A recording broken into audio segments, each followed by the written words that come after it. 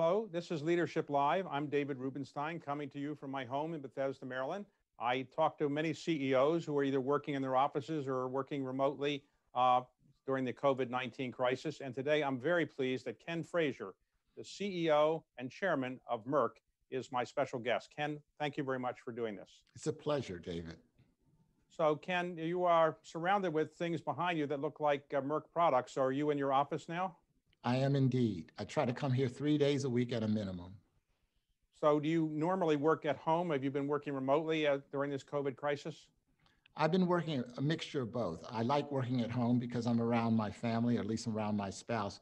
But coming in, we still have a lot of people who have to work here. We have 17,000 people who are either working in laboratories or in production facilities. And I think it makes sense to show up every once in a while. So if you're a pharmaceutical company, especially one working on COVID-19 vaccines, do you get special permission to come to work, or you don't need special permission? I don't need special permission, although I had a permission slip in my car for the longest time, but no state troopers ever stopped me.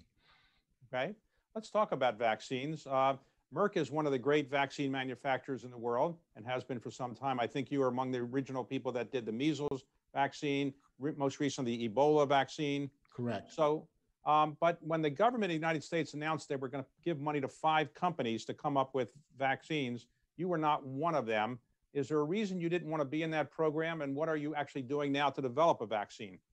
Well, we actually got a little bit of money through the program from BARDA. We got about $38 million. But by and large, I think our approach to coming up with vaccines is we try to make sure that we are focused only on the science. So funding considerations to us are secondary. And we're working on 2 different vaccines right now. Both of those vaccines have certain things in common. The first of which is that we believe they both can confer protection with a single dose, which we think is extremely important. Both of these vaccines give the promise of being able to be deployed broadly. And in the history of the world, there's never been one vaccine that had to be given to every person on the earth, all 7.5 billion. And then the last thing is that we wanted to use proven platforms. That is to say, if you think about a vaccine, let's give a little bit of an analogy. The front end of the vaccine is the antigen, or the protein that actually stimulates the immune system against a particular virus, in this case, SARS-CoV-2, which causes COVID-19. That gets plugged into what we call a platform, which is sort of like the hardware. And the 2 platforms we have chosen are platforms that have already been approved by the FDA in different contexts. So one is the measles virus platform. You mentioned that before. Measles virus vaccine has been given to billions of people around the world safely. And then the second one is called a vesicular stomatitis virus platform, which we used in our Ebola vaccine, the most recent one that's been approved. So for us, it was really important to be able to work with proven platforms that we know are safe and effective and have been used in many, many people. So messenger RNA, which is being used by Moderna, are you comfortable that that can work, or you're not as sure that that will be able to work? Well, that's not a technology that we're pursuing. I think one of the great things about this whole COVID-19 vaccine situation is there are about 160 different vaccine programs that are pending with very different technologies. Messenger RNA, actually, some people think that will offer the promise of speed. But for us, again, we wanted to make sure that we have a proven platform and have confidence that a vaccine could be done with 1 dose. And so Merck has a lot of experience with a form of vaccine that's a weakened virus vaccine, an attenuated virus vaccine. That's what we've done before. That's what we know. And therefore, that's where we went. Okay, some of the companies have been given billions of dollars by the federal government. Is that an unfair advantage to somebody like you that's gotten, relatively speaking, a modest amount? Is that something you're worried about, or you don't care? Well, I won't say I don't care. I have to manage a P&L, David. But at the same time, as I said at the outset, we want to be able to pursue this in a scientifically rigorous, orderly way. And so for us, we think if we're able to come forward with a vaccine, and we're confident that we will, we think the funding will eventually be there. So I don't think it's a disadvantage. Okay, when you say you're confident they will come through, when is, I guess, the question you get asked all the time. When will there be a vaccine? At the end of this year, early next year, middle of next year? Well, I won't speak to other people's vaccine programs, but what I would say is that we expect to go into human testing with our vaccines both of them by the end of the year. What I can tell you is that the fastest vaccine ever developed was our mumps vaccine, and that took 4 years. So now we know that the urgency of the situation is going to cause us to try to move quickly, but never, ever at the expense of safety. So human trials, do you mean phase 1, phase 2, phase 3? What phase are you in now? Well, that's part of the way that I think people are thinking about speeding up the whole vaccine development. So for us, we're thinking about going into human trials. Often you can call those phase 1/phase 2 trials if they're designed in the right way. The FDA came out recently with some very thoughtful guidance.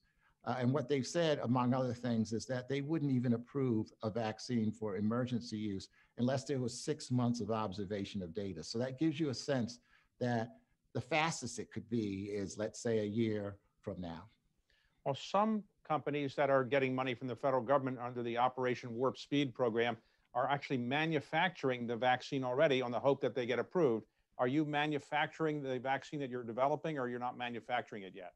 No, we're scaling up to be able to make hundreds of millions of doses of both vaccines. So that's another example of what I mean about trying to compress the time period without sacrificing safety in any way. So we're going to be prepared if the data bears out that one or both of these vaccines are useful from a safety, efficacy, from a risk-benefit standpoint. We're going to be ready to come forward with hundreds of millions of doses in fairly short order.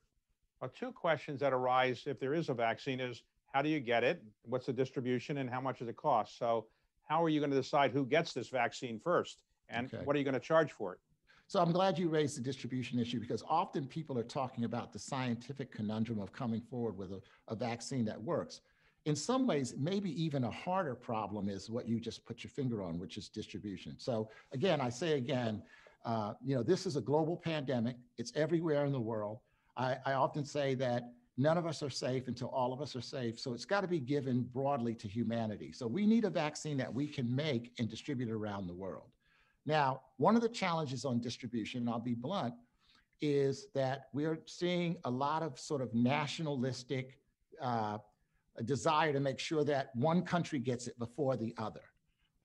And the challenge for us is that we believe that the vaccine should go first to certain populations. So let's say frontline health workers should get it early.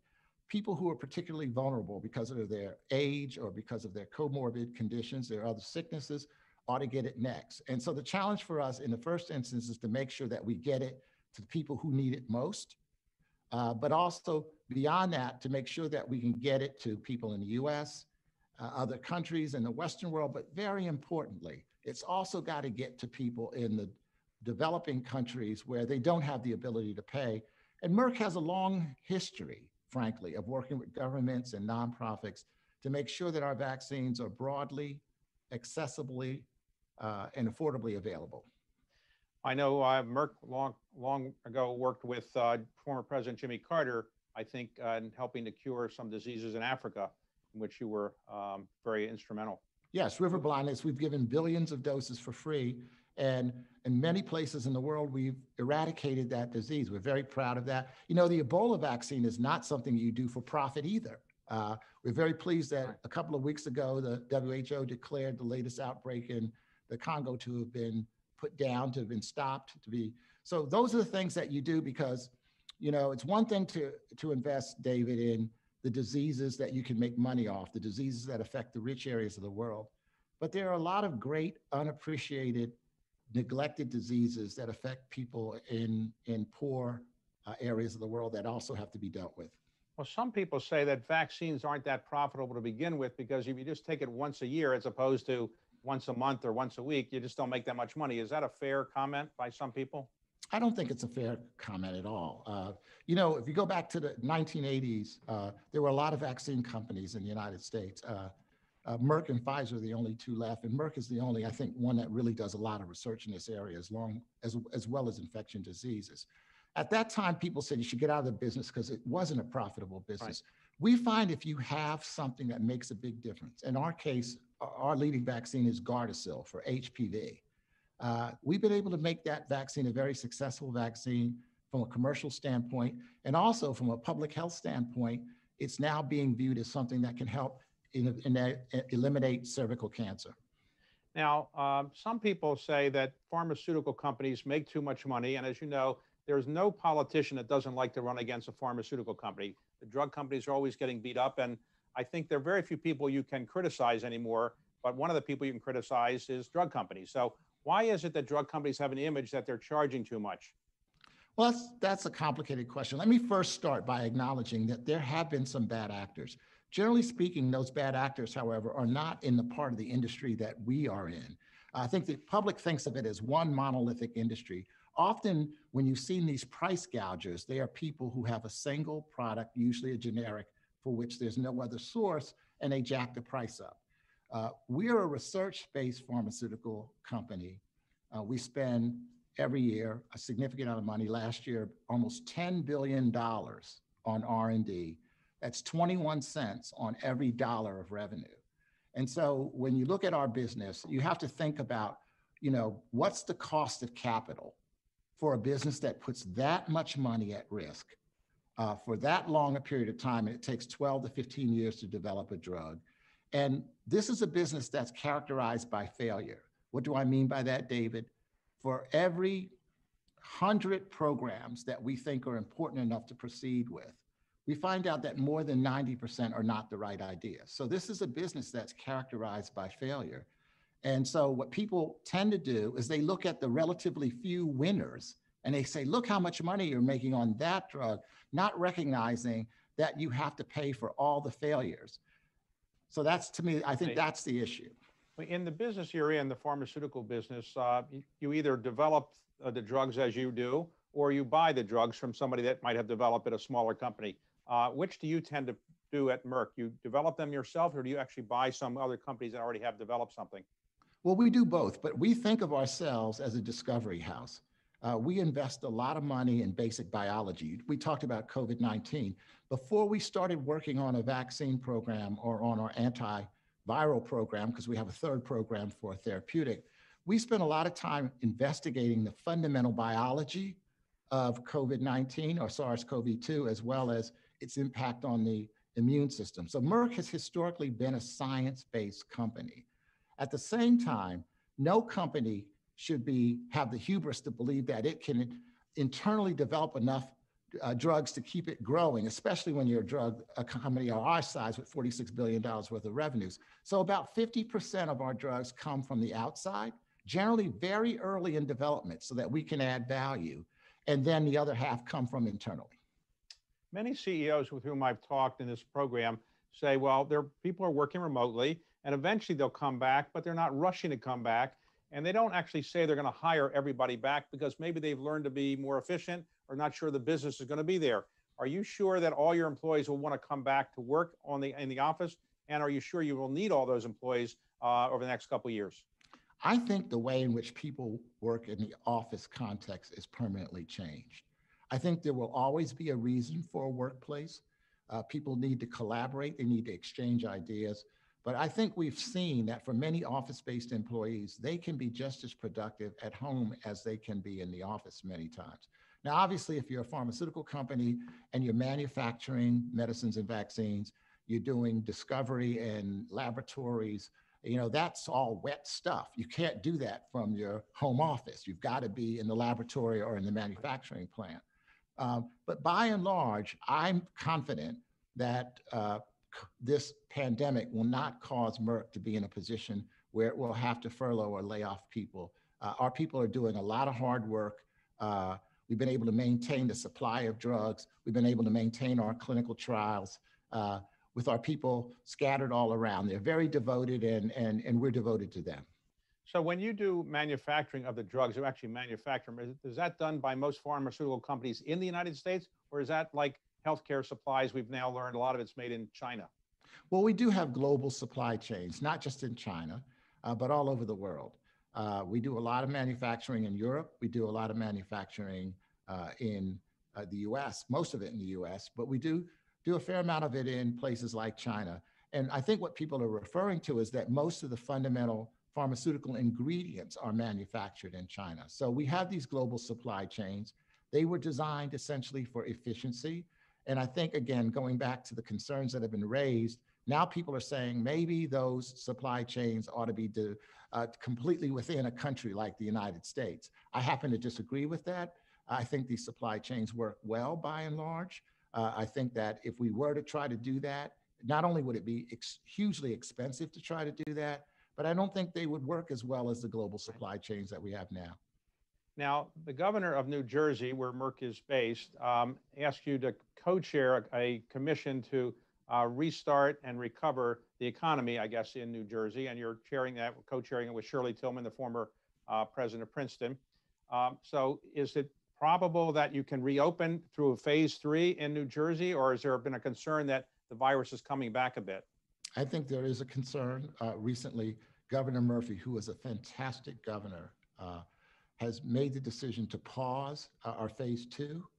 And the reason for that is, frankly, we look at some of the experience in other places in the country, and we see that where people opened up restaurants for indoor dining and bars, we saw a resurgence of the virus. And from the very beginning, Governor Murphy has made it extremely clear that this is going to be data-driven. We're going to look at things like transmission rates. We're going to look at things like hospitalization rates.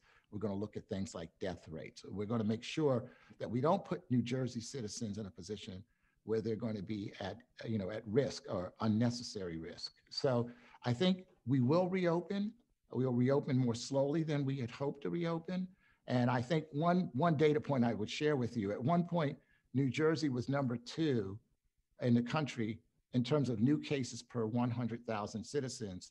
Right now, we're number 40. And so to go from the second most cases to number 40 really reflects, first of all, the great frontline healthcare workers we have in New Jersey, but also the leadership of Governor Murphy and his cabinet. So if phase 3 is going to be postponed a bit, maybe that's going to happen in other states, and we now see in Florida and Texas and other places there's a lot of the virus catching on. Are you worried that the U.S. economy will not come back anytime soon, and we're going to be in this recession for quite some time? I am worried. The vast majority of Americans, David, work for small businesses. They don't work for companies like Merck. And I worry a little bit about how resilient those small businesses can be, those restaurants, when they've now been told that they have to be closed for longer. So I am worried about the economy, but at the end of the day, with whether you're a small, medium, or large business, the best customers are the ones that are healthy. And if we don't have healthy customers, the economy can't come back anyway. So job number 1 is to protect the American people and to keep the virus as low as it possibly can be so that it doesn't overwhelm our medical system. And that really comes down to whether or not we as Americans are willing to take the advice we've been given about wearing masks, social distancing, continuing to pay attention to our hygiene, et cetera.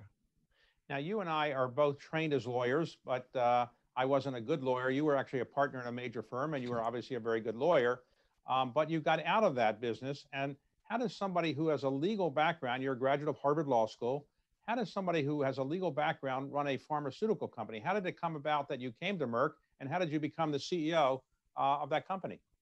Well, I've been extremely fortunate at all stages of my career. When I was a practicing lawyer, I had great mentors in the private practice of law.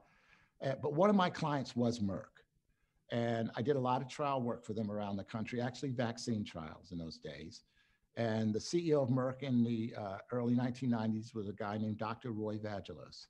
And he was maybe 2 years from retirement, and he called me and he asked me to come up and interview.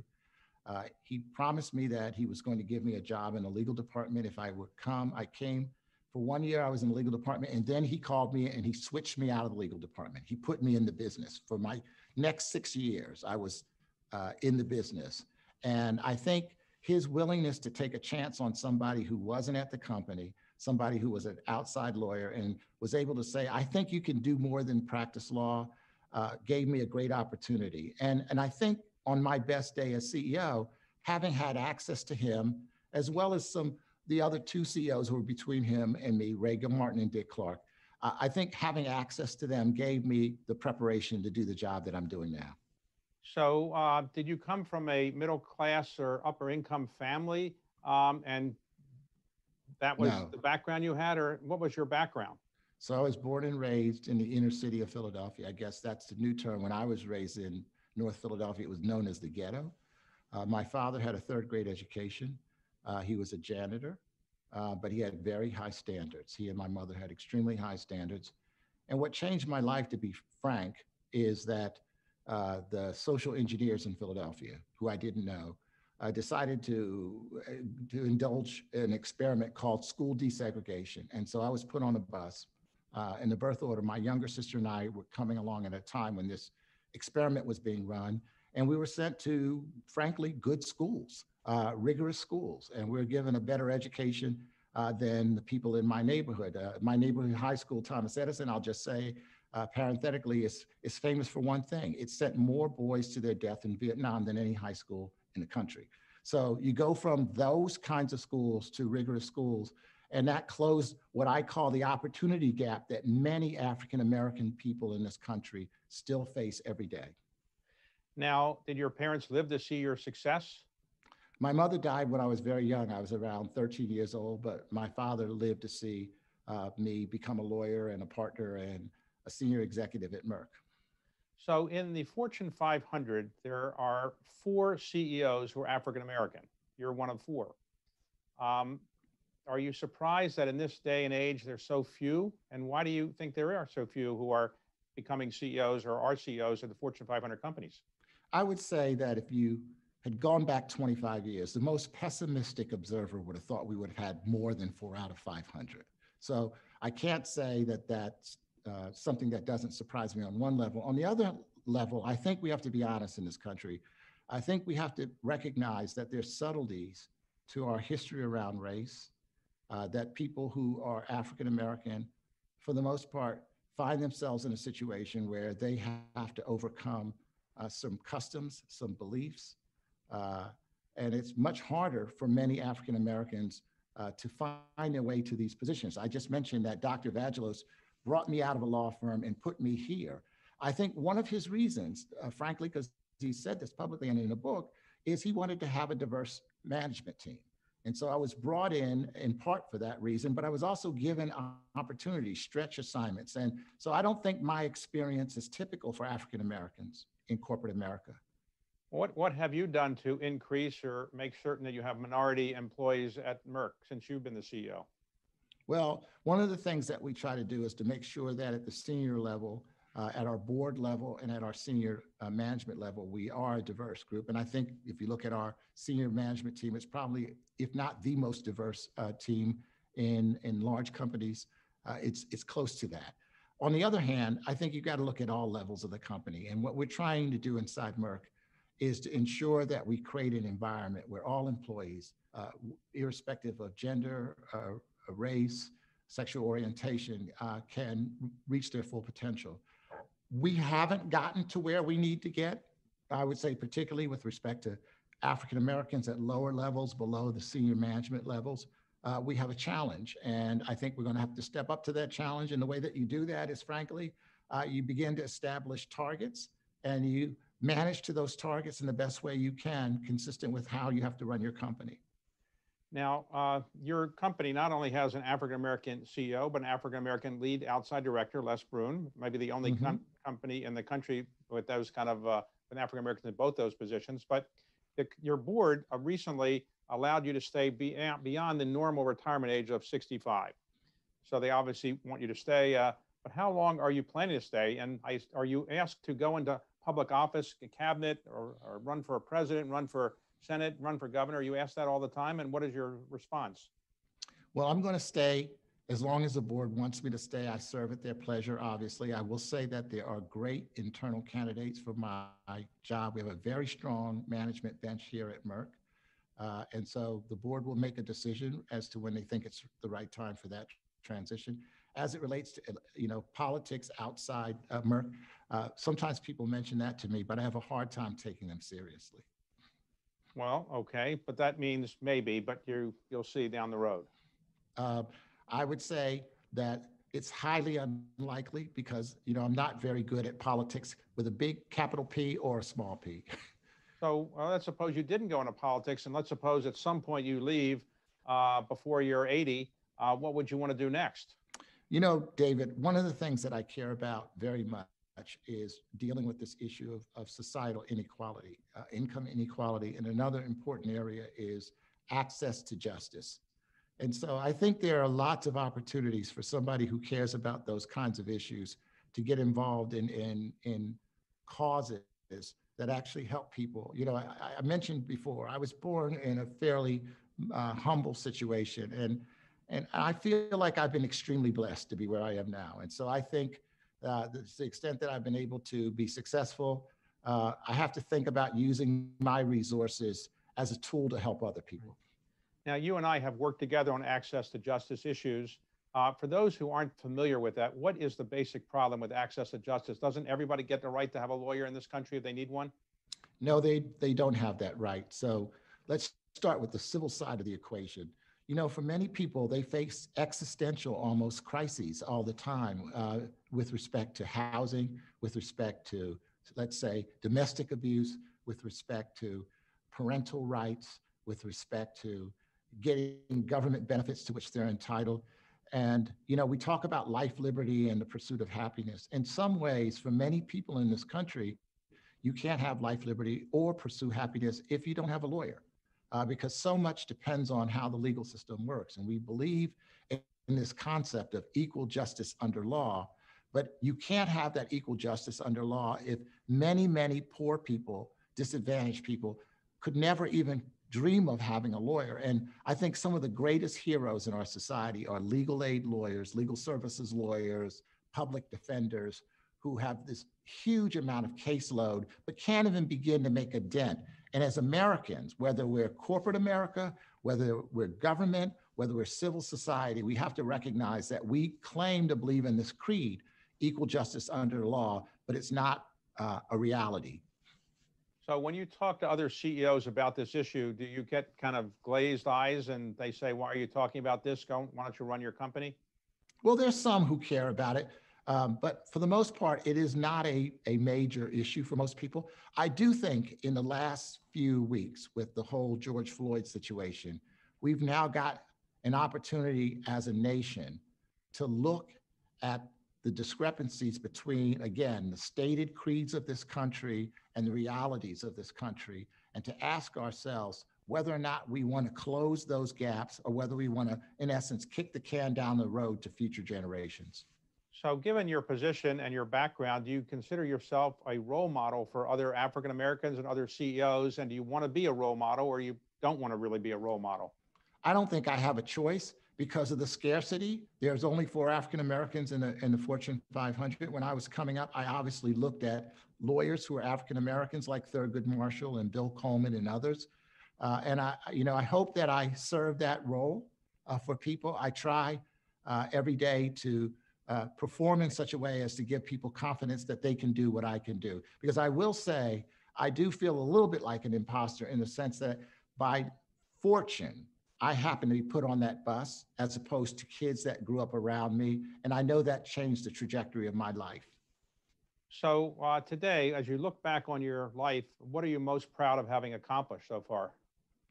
Well, besides my family, I have to say the single biggest accomplishment I've ever had was I took a client's case who was not very far away from his execution date in Alabama, and eventually he became a free man. I know as a CEO, you wouldn't expect me to say that, but representing Bo Cochran and getting him off death row after 19 years for a crime he didn't commit was probably the thing that, to me, is the most important thing I've ever done. So when I listen to you, I feel relatively inadequate because of all the things you've done. So can you make me feel better by saying you're not good at something? You know, you failed at something so that others who are watching as well can say he's not perfect. Do you have any flaws that you could mention that, you know, people could say, well, he's not perfect? Well, let's be clear. If my wife were here, she would give you a long list. And I have so many flaws, but the most important one is I think, you know, I struggle every day to listen to more people, to be more empathetic, and to ensure that I'm actually helping people to achieve their best selves. Ken, thank you very much for a very interesting conversation. I hope the vaccine comes as quickly as possible. and good luck to you. And I look forward to working with you in the future on access to justice matters. Thank you, David. And I'm optimistic that one of these companies will come up with a vaccine that will help the American people and people around the world. Thank you. Thank you.